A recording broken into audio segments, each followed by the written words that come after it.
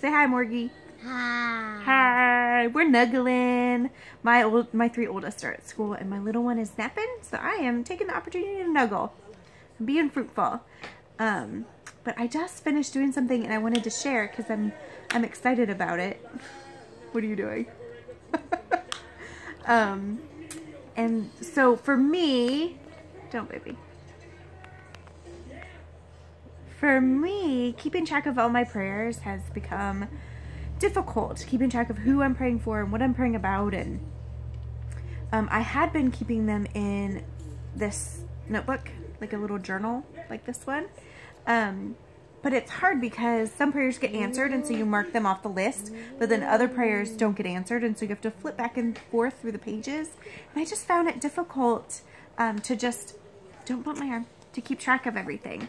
So I, today, put them all on note cards and then put a little clip with them. And that way I can add a person or a situation on the note card and stick it in the pile.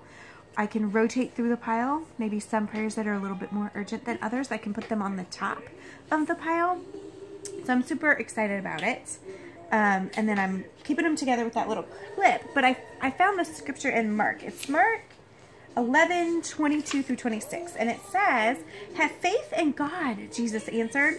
"I tell you the truth. If anyone says to this mountain, 'Go, throw yourself in the sea,' and does not doubt in his heart, but believes that what he says will happen, it will be done for him. Therefore, I tell you, whatever you ask for in prayer, believe that you have received it, and it will be yours. And when you stand praying, if you hold anything against anyone, forgive him, so that your Father in heaven may forgive you your sins." Mark 11:22 through 26.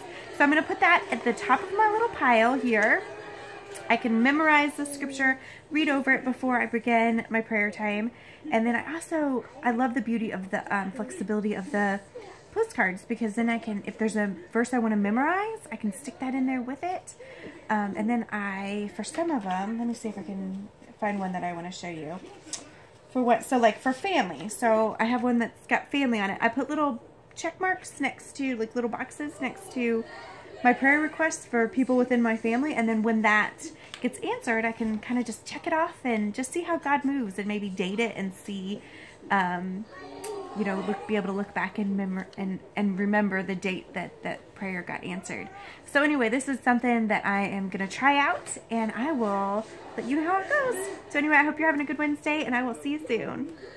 Say bye. Bye.